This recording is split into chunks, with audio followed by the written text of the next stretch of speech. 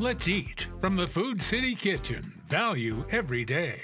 We are smack dab in the middle of summer. That means our opportunity for all sorts of locally grown fresh fruits and vegetables are here like at no other time of the year. Also here is Nicole Pazdziorko. She is the registered dietitian for our friends at Food City. Great seeing you again, Nicole. Good to see you too, Chip. You have got a virtual cornucopia of delicious looking things here. Tell me what makes this time of year so special for vegetables and fruit. So you've got all kinds of beautiful summer produce. So it's picked at its peak, it's fresh, it's tastier. And Food City's done a great job of reimagining your typical farmer's market model by bringing and partnering with local farmers around Virginia and Tennessee. You have preached to us for months and months and months that the more colorful the food you eat, the better it is for you health-wise. Yes. So let's start here on your end of the table and take a look at what we have got to eat.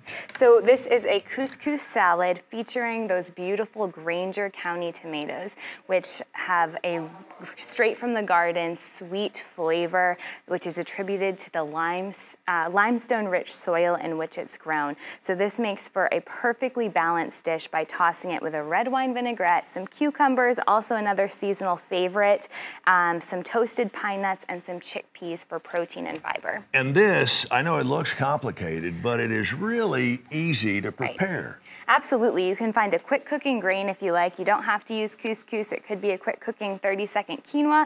Toss some canned and then slice up your Granger County tomatoes, cucumbers, and you're good to go. All right, next up we have got some gorgeous looking beautiful red bell peppers. Yes. Tell me about these. So red bell peppers are another seasonal favorite. They're crisp, they're sweet, and they provide 100% of the daily value of vitamin C. So great, and I love them in a sandwich, actually. Yeah, me too.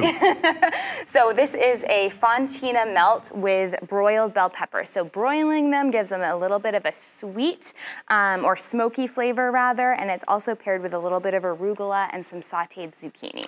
I have tried these peppers, believe it or not, in an air fryer with just a little pepper and a light dose of olive oil. They're incredible. That's a great idea too. I love the air fryer, and that would work just as well as the broiler. All right, here we have some green beans, and in front of the bag, tell me about this. This is a super simple dish. So garlicky green beans and heirloom half-runner beans are another Appalachian favorite. So they are tossed in a little bit of olive oil, like you mentioned, some salt, pepper, and fresh garlic is the key. Wow. So this is a quick dish. Perfect on the side of, hamburgers or steak or whatever you're having on the grill. Super light and refreshing. All right, about how long does it take to prepare this? That's 10 minutes or less.